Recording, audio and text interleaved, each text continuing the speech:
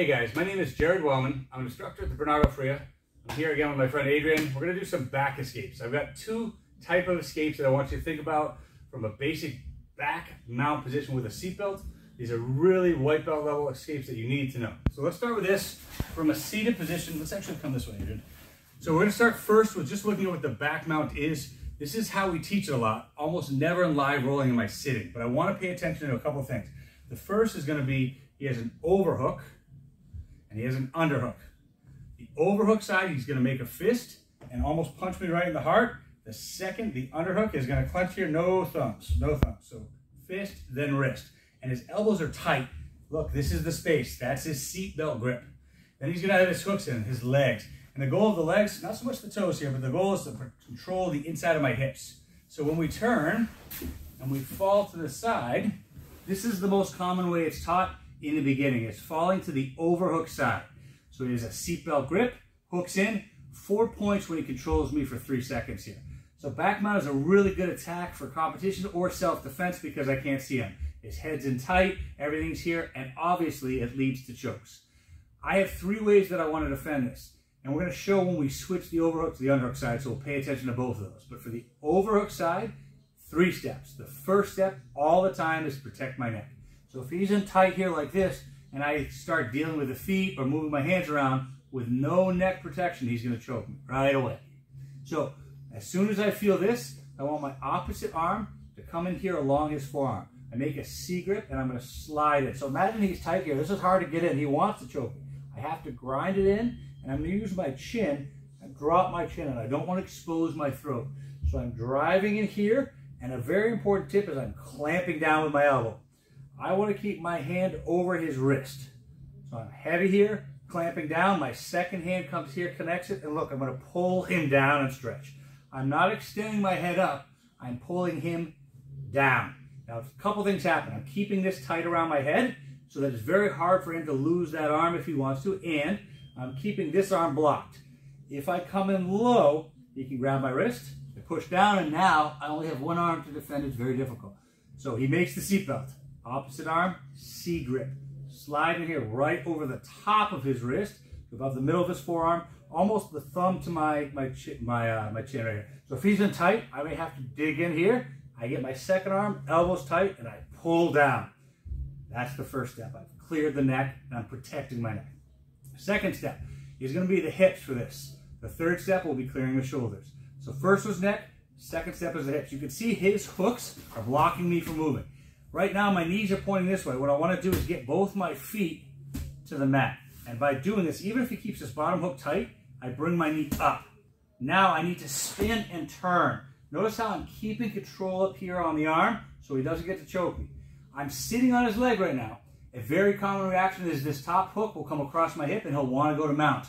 I don't want that. So if I'm here and I feel that hook coming across, I can block it and then keep walking myself out. Still, I might need to go back and forth from controlling the neck and blocking him coming to mount.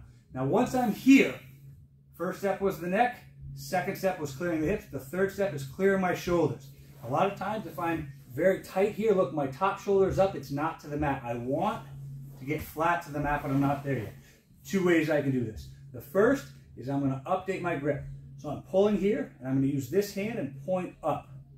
If my elbow's bent, I can't get my shoulder to the mat. I'm going to point up and drop my shoulder, okay? So very important movement. We'll do it a couple times so you can see it. But now my shoulders are on the mat. This arm, I'm going to hold heavy. Again, if he comes up to mount, try to come up to mount, like I'm holding it, it's so hard. If I let go and he pulls this arm out, that's where the mount comes from. So I know he needs this arm to come to mount. Once I clear, I'm turning in, I'm going to re-grip and push over my head. Now I've got a grip here. This is a bit of a scramble often.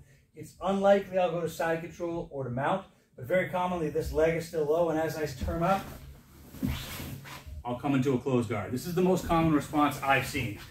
But it's possible if I'm fast and get ahead of him, I might sit up to mount, I might sit up to side control. So it's not just escaping, it's escaping to the next position. So he gets a good seatbelt grip and we fall here. Boom. First step, protect the neck. Second step, clear the hips. Third step, clear the shoulders. So cross grip, dig in deep, update. So I have 2 hands here. Pull down, and I'm strong. First step completed. Second step, clear the hips, and I'm walking out, okay? Sometimes I'll shoot my foot down like I did there. I can shoot my foot down as I plant my feet and spin. Sometimes if he's really tight with his bottom hook, so he's tight here, just by turning, right. Be careful you don't catch their toes and break their ankles. Come back this way a little bit. But I want to make sure that as I'm here tight, even if he's tight and heavy here, that look, if he's here like this, I can clear that toe off. Now my knees are to the ceiling. And now I can walk off, and I'm good from here. The first thing we talked about was clearing my arm up here, heavy to the mat. Back's on the mat, I can regrip and push the arm over. Let's look at a second way. As I'm here, let's say he's squeezing really tight, and I can't get my shoulder down. So what I can do is, still holding this grip and pulling down, bring this arm in. Bring it in, I'm gonna make a fist. If you guys can see this, I'm making a fist here, and I'm gonna grip and break his grip. So it's here, I pull down as much as I can, palm down, I come underneath, make a fist, right against where his connection is. I push, and now look, I catch that, and I come over.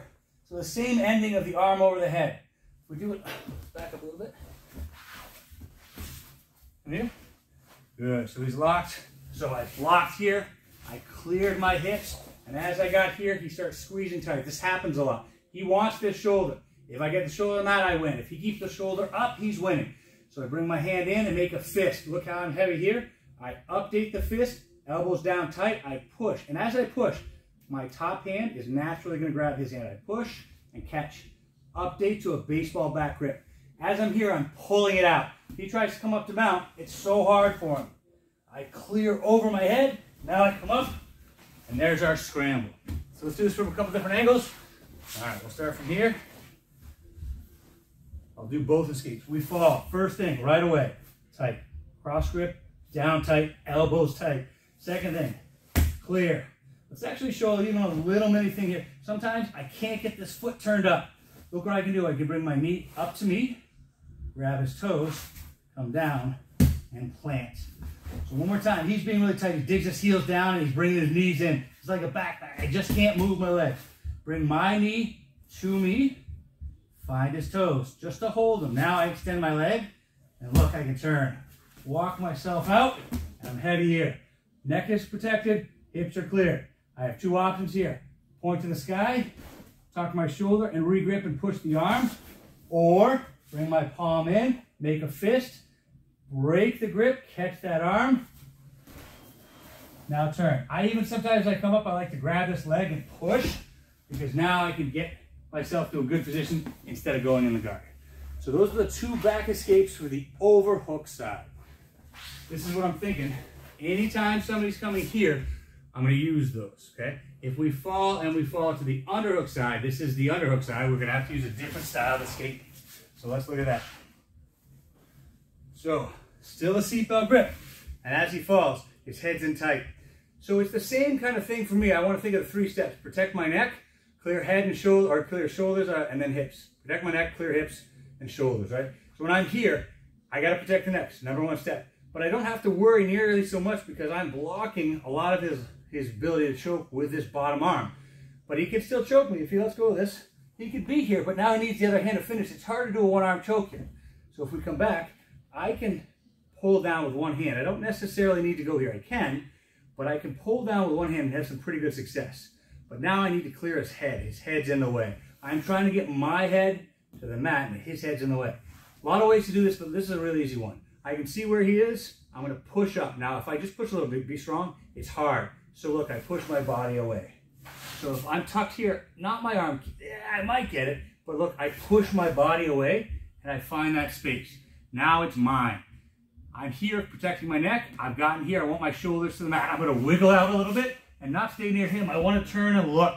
If I stay near him, he's still behind me. I want my back to the mat. So I turn and look. From here, I'm already mostly clear. I can pull here. Same idea of walking my hips out. Now notice I'm sitting on his bottom arm now, so I'm going to work the top arm. And as I'm here, you can see the guard is right there. Oops. As I spin up, right into closed guard. One more time. Sorry.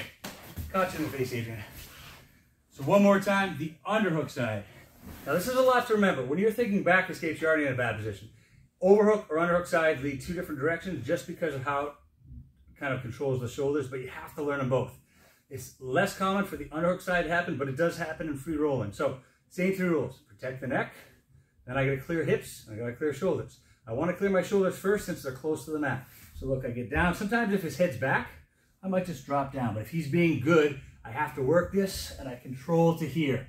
Now I'm pretty good. If I can, his shoulders really tight like this, I work the hips. So I'm keeping myself good, but I clear the hips. Look, I can reach for this, feet to the ceiling, just like the other escape. I walk out. As I get here, I'm using my foot and I'm pushing hard to come back up in a closed guard. So those are the 2 escapes that I'm going to see most commonly for white belts learning fundamentals, is that idea of overhook or underhook, and 3 steps. Protect your neck first. If they choke you and you tap out, that's the end of the match. So protecting the neck, looking to cross grip and pull down, or if on the underhook side, I'm just keeping that arm down, chin tucked, fighting for this space. But once I've protected the neck, I'm going to clear the shoulders or the hips depending on what's free. If I clear the hips, I'm going to clear the shoulders next and vice versa. That's it. Try it out. We'll do a couple of these moves at the end so you can watch if you want the details.